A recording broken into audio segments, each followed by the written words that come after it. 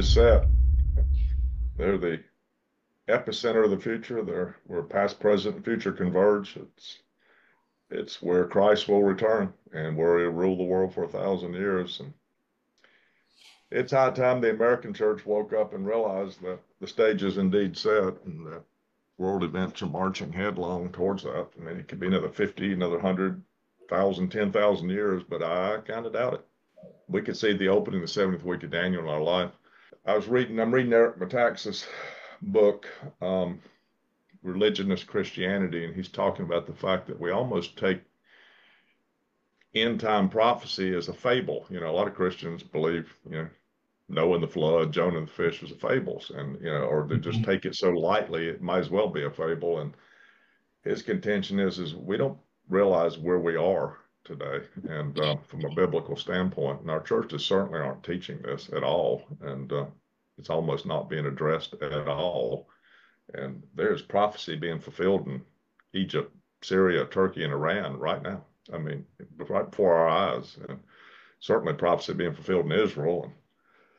And there's a lot going on. So, I suggest we pay attention. Yeah, the 70th week of Daniel is the last 7 years of history as we know it. It's the remaining part of Daniel's prophecy that's yet to be fulfilled. It's the first 69 weeks of years, or 483 years, were fulfilled from the issuing of the decree by Artaxerxes under Nehemiah to rebuild the wall to when the Messiah was cut off. It says in Daniel, when Christ was crucified. So that prophecy played out exactly, but there's 7 years hanging out. The age of the Gentiles, the church age, and the Jewish age, and the world as we know it will all culminate in this last 7 years of time. And it's the Olivet Discourse is the decoder ring to all of it. Everything about it is in there. Jesus spoke of the first half of the 70th week, Daniel, and he called it the beginning of sorrows. And he went through the first four horsemen of the apocalypse, the first four seals in the scroll of the book of Revelation. Some translations call it the beginning of birth pangs or birth pains, meaning they will intensify and grow. And the Antichrist coming on the scene, we don't know it's him when it actually occurs, even when he signs the peace treaty with Israel, which don't know till the midpoint. But the next four horsemen of the apocalypse that Jesus goes through in numerical order are war, pestilence, famine, and death. And so my guess is that's not a real strong sign, but my guess is that during the birth pangs, like when a woman's having birth pains, they get more and more and more and more intense until she finally has a baby. We're about to have a big baby. 70th week of Daniel breaks, these things will probably amp up dramatically. Paying attention to the world stage, these things are teetering on the edge of amping up dramatically. If you remember when Trump was in office, the whole world was calmed down. They even had rocket men calm down. Now we got Iran this close to a nuclear weapon thanks to Biden. Biden's funding Hamas and Al Qaeda and Boko Haram, and so is Iran. And we got Middle East and powder keg, got Russia and Ukraine. We've got Russia now threatening Europe. We got Russia now threatening America because of what Biden's doing. And we got China threatening not only Taiwan, but Japan and India. We got rocket men threatening South of Korea. I mean, the world's teetering on the edge of that. And in the last 2 years, every major CEO of every major food supply company in the world has made a comment along these lines that the food supply chains of the world are teetering on the edge of collapse. The COVID vaccines led us to, we're running at 40% excess deaths, and birth rates are collapsing at the same rate. Elon Musk is all over this. We're witnessing the collapse of civilization if something doesn't change soon. There's 6 prevalent positions, and each one of them is mutually exclusive from the other, which means they cannot all be right. In fact, at most one could be right and the rest have to be wrong. And if it's astonishing to me that in our churches we embrace these 6 mutually exclusive positions as if they're equally valid. It comes down to the fact that which one of them's right, if one of them's right. But I'm here to tell you with all confidence, and I've taught this for 35 years now, I spent a year of my life deeply immersed in this one subject. Not one of them line up with the Word of God. In fact, not one of them even come close to what Jesus plainly said in the Olivet Discourse, which is the decoder ring to all of eschatology. Now, about the time I realized that they were wrong about 35 years ago, a lot of people started realizing the same thing at the same time. And there's a position called pre-wrath rapture that is emerging rapidly. I completely agree with that. It's completely in line with what Jesus said. It completely lines up with Scripture. You see, in Scripture, the order that Jesus went through all the seals, he went through 6 of the 7 seals by asking the simple question, when you coming back, and what be the sign of your coming, the end of the age? He went through them in numerical order.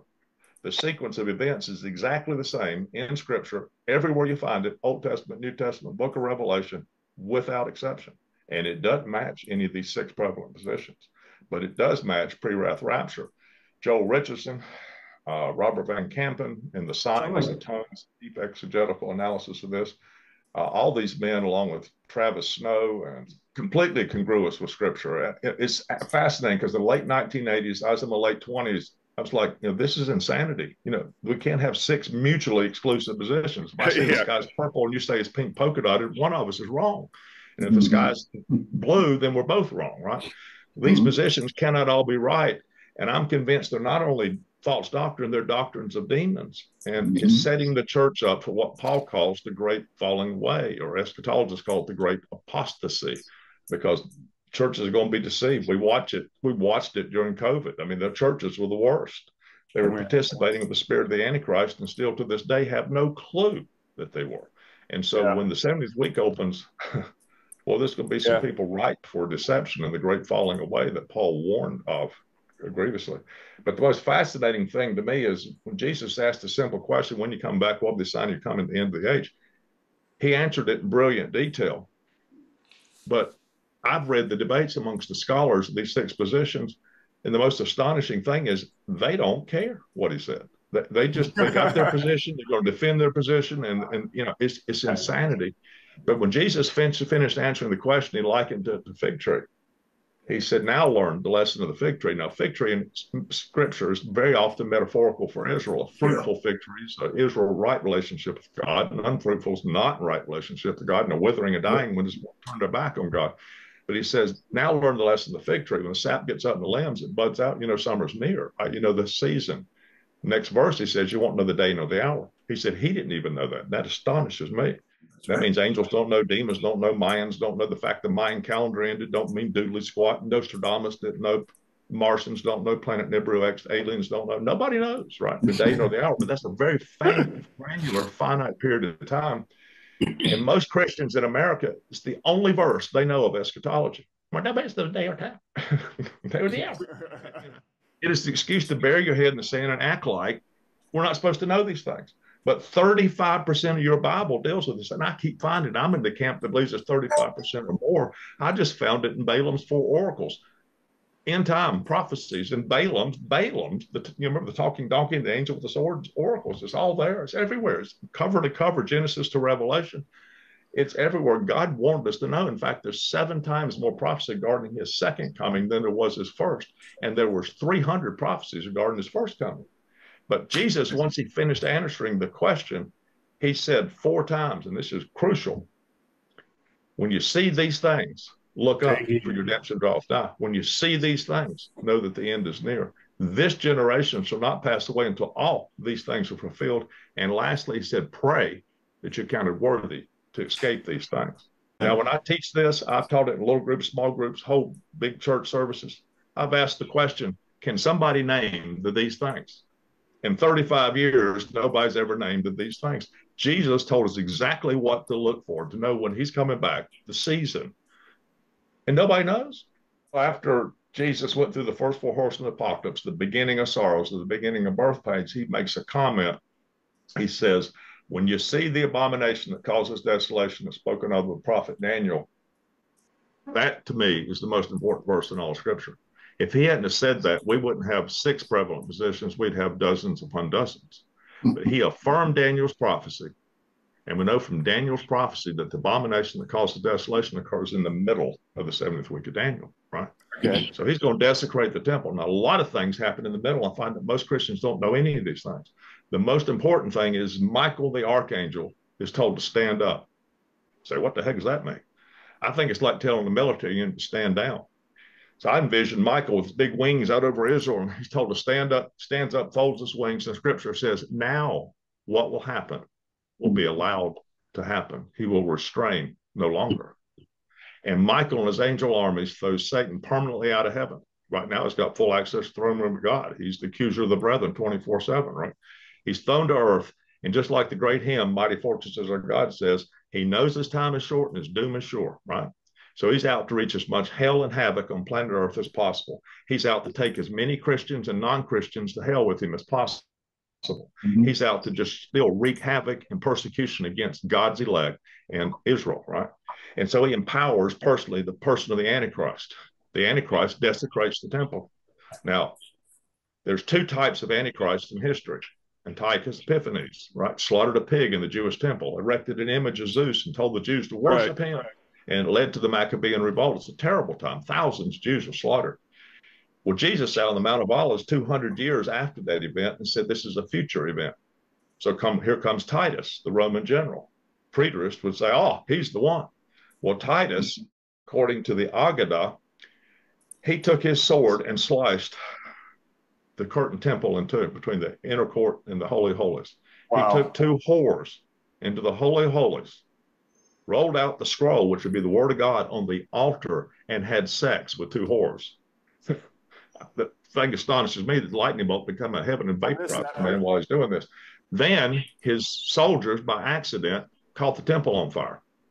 All that tonnage of gold started melting and running down. The soldiers went in a feeding frenzy, right, and turned every stone upon another. That's what Jesus told them right before he got in the Olivet Discourse. See this temple? Not one stone will be left upon another. So people would say, well, Titus, well, he's clearly the Antichrist. That's already come and gone. Three problems. He didn't enter a peace treaty with Israel. He did not, like neither did Antiochus Epiphanes, neither of these men had entered a peace treaty with Israel, neither demanded worship be directed at them, and neither instituted the mark of the beast which you could not buy nor sell. And so as soon as this event occurs, when the real Antichrist comes on the screen and desecrates the temple, I do not know what he's going to do. Jesus says, run like heck. He said, don't even go back for your coat. He said, if you're pregnant or have children, good luck, waddle, but run. And God promises to protect those that do know Scripture and do run into the wilderness. He said, to protect them for 42 months from the midpoint to the very end. He said he'd even swallow up the Antichrist armies that he sends after the children of God, because he's wroth, in the King James, with the children of God, right? So those who run are protected. This is the fifth seal. Jesus calls it the Great Tribulation. This is where you find the martyrs under the altar that be beheaded for the cause of Christ, crying out, O Lord, holy and true, how long dost thou not avenge the blood of them that dwell upon the earth? What does God say? He says, hang on a little while longer, while more of your brethren are killed. This is a terrible time. Jesus says of it, nothing like it in the history of the world ever happened before it. Nothing ever happened like it again. In fact, he said if he didn't cut it short, no flesh would be saved.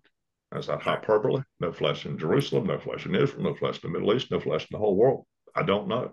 But he said it's to be the worst event. Mao, Stalin, Hitler, ISIS in their heydays is nothing but a warm-up act for how bad the Great Tribulation is going to be, at least in and around Israel. All eschatological prophecies Jerusalem-centered, by the way. So the question is, how did he cut it short? Well, he cuts it short with the sixth seal, the cosmic disturbances, eschatologists call it. You and I know it as the moon turns to blood, the sun only gives light, and the stars fall to the earth and heavens. Whoa. Sounds pretty serious to me.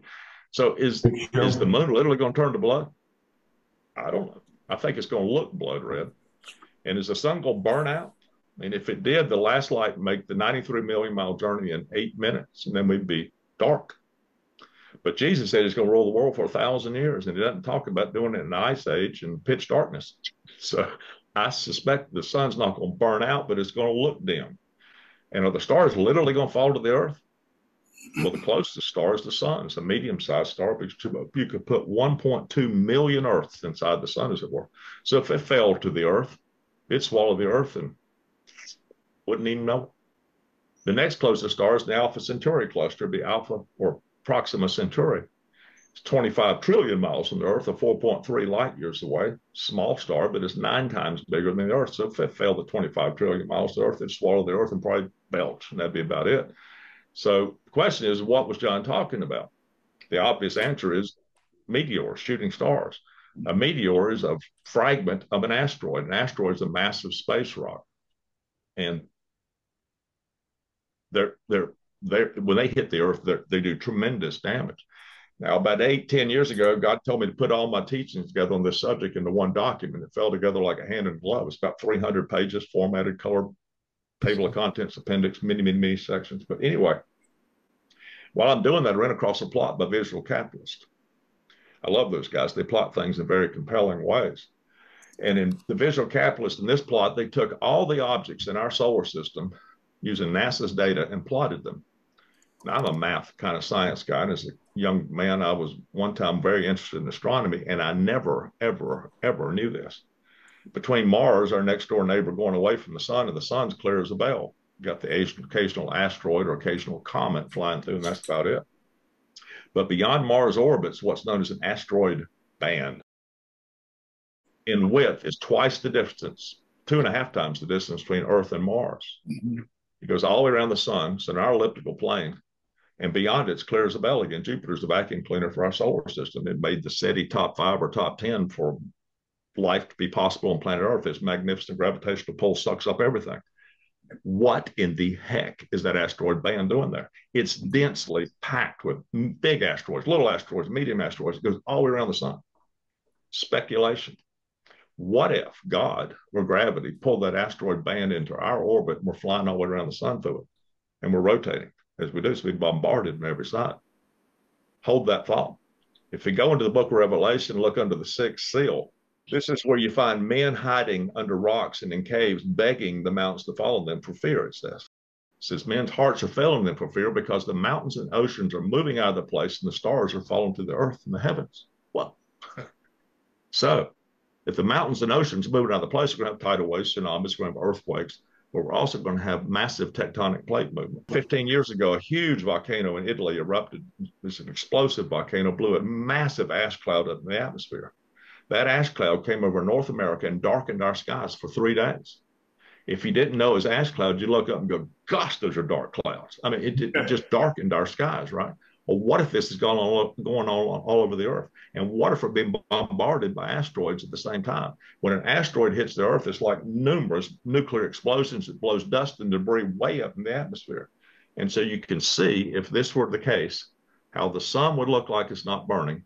And if you got a glimpse through this mess, maybe the moon would look blood red. Again, speculation, but it kind of answers that.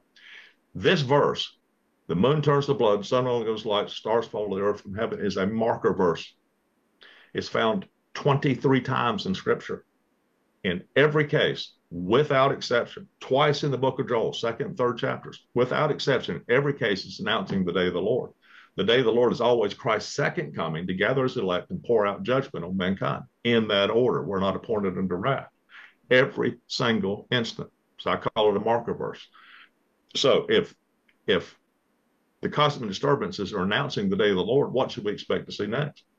Well, Jesus says, shout of an archangel, sound of a trumpet, like lightning from east to west. He says, no eye will miss it. He sends his angel to 4 corners of the earth to gather together his elect. What does that sound like? Sound like the rapture to me, right? So we got seals 1 through 4, the abomination of desolation right in the middle. Seals 5, which is the Great Tribulation, the 6th seal, the cosmic disturbance, which cut it off. Now the rapture. The scroll's not open. The scroll's where the judgment of God exists. So we should be able to go look in the book of Revelation between the 6th and the 7th seal and see if there's any evidence of this rapture taking place. What do we find? John goes, holy cow, what the heck? Where'd all these people come from? He said it was an innumerable crowd that no man could number. Jesus, see, the dead in Christ rise first at the rapture. That'd be Genesis to present. That would be billions of people, potentially. And then we rise, the medium there. It could be a few more billion people, literally, again. And so there it is, the rapture, exactly where it should be. The rapture, exactly where you find it, Old Testament, New Testament, book of Revelation, is always in this order. What I just gave you is exactly what it is. This mirrors what Marvin Rosenthal determined through in his pre-wrath rapture book, which Robert Van Kampen and Joel Richardson, Alan Kushner, Travis Snow, and dozens of other men are all coming to the conclusion this is the proper order, because you don't have to move anything around. It's exactly what Jesus said. It's as simple as it gets. So it's fascinating to me that Jesus went through all these seals. Now, if they'd asked him, so when are you going to judge the nation? He'd gone through the 7. You see, after you see this innumerable crowd that no man can number, there's silence in heaven for 30 minutes. because everybody's going, oh my gosh. Remember, John was crying because no man was worthy to break the seals and open the scroll. Well, Jesus, the Lion of the tribe of Judah, all authority both in heaven and earth have been given to him. So he's got the authority and he's breaking these seals. And as he's breaking these seals, there are corresponding events taking place on planet Earth. That's the whole point of the imagery here. And so he gets through the sixth seal, the rapture takes place, and then there's silence in heaven, because after that, he sends his angels to start pouring out trumpet bowl judgments upon the earth. So that's a fire hose snapshot. 66 books of the Bible, 40 authors, 3 continents, 3 languages, over 1,800 years. And every single book of the Bible talks about this, and is always in the same order. Don't tell me it's by accident. It can't be by accident.